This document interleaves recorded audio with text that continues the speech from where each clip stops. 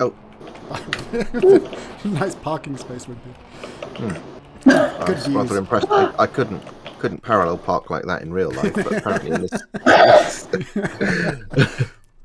Oh, I found out. My new-ish car has parallel parking automatic now. You just drive past some cars where there's a space that's roughly big enough, and it lights up a big P on the screen, and not a vegetable, the letter P, and you press the P button, and then it just says, "Okay, just press the accelerator, and I'll park it for you." And you let go of the steering wheel, and it just puts it in the parking bay. Have you done it? Yeah, it's quite hilarious. You just have to control what gear it's in. So you have to put it in first, in reverse, and it reverses it. And then it says, "Okay, now put it in first and put your foot down."